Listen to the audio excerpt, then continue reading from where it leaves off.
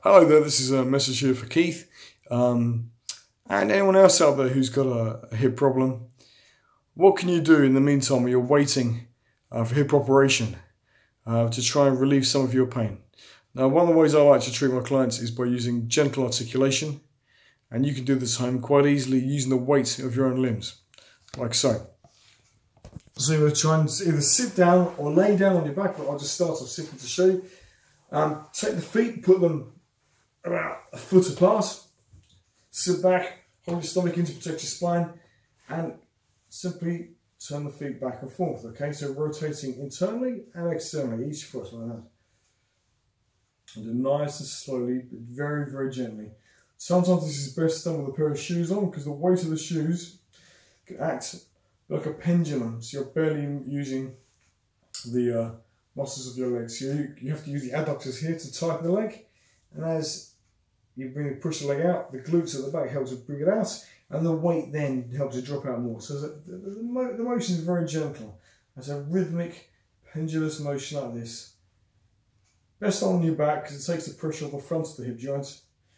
So if I'm back here, this is going to be a lot easier for me.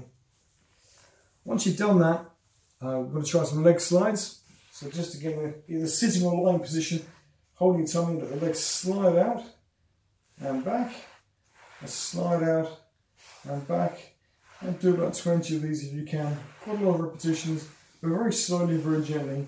You're just moving the weight of the leg as easily as possible. After you've done that, then let the leg drop out to the side and roll around. So yeah, this is best done on your back. So when you come down to me like so, drop the leg out to the side, straight in and back, and the other leg, and straight in and back. So as we drop the legs to the side, we're allowing a stretch the adductor muscle, and then of course we're activating it as we come back up again. We're working the hip flexors in the front of the thigh. When you do these exercises, try to slow the movement down as much as possible. So you're taking about 5 seconds to straighten the leg and 5 seconds to bring it back up again. If you want, you can then lay on your front into a similar motion. If you do this one, you may want to put a pillow on your tummy to protect your lower back, and maybe even underneath your knees here to protect the knees as well. So lay down like so, bring the legs up.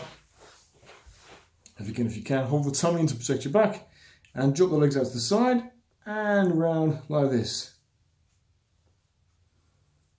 Again, gently, slowly and controlled. Slow it down as you go. That's good. Again, you're off weight bearing, so the hip joint is not being compressed at all. Every movement we've done so far just gently massages the hip joint. If there's any inflammation there, it'll help to pump that out and get any swelling down.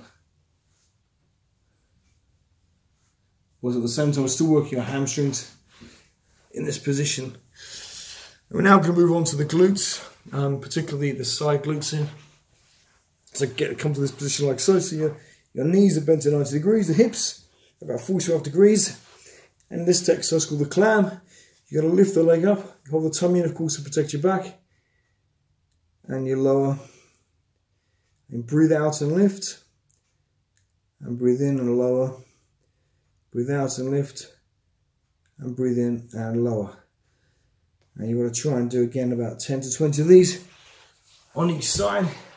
Once you've done that exercise, because that's going to activate and make it quite painful, you're going to feel the burn there. Again, repeat the process, but in reverse, lay on your front and do the legs around the circles, then lay on your back and the legs straight out and back, and then finally toes in, toes out, toes in, toes out. So you go back out the same way you came back in again. And see how you get on with those. That should give you a little bit of relief. It's not a guaranteed fix for a hip joint that needs replacing, but it will give you a bit of relief because it's going to put a bit of movement through the joints and get those muscles working as well. See how you go. Let me know how you get on. Take care. Bye-bye.